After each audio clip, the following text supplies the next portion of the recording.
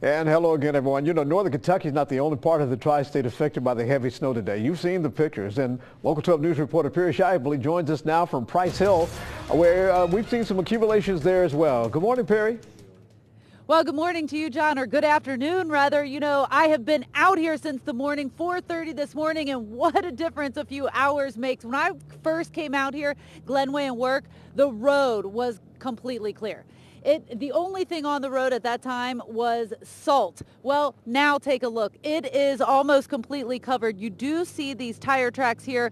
Not a lot. They're not necessarily distinct either. And on the other side of the road, there is a lot of slush, but people seem to be doing okay. They seem to be taking their time. This guy here did exactly what you're supposed to do, stopping a good distance away before the next car, because that's been a problem as I've stood out here, that people are stopping okay, but they're having a little bit of trouble getting restarted. So as long as you give the person in front of you enough room that they can get started, they can get on their way, nobody should be in a hurry today because these are treacherous conditions. That piece of the road looks okay, but take a look behind me when you get into the turn lane right here. That almost completely snow covered. So if you're coming off of Glenway here and going on to work, any road like this, you want to make sure you take your time, because if you get into that and start sliding, that could be an issue. Also, just about half an hour ago, I put my name in the snow here.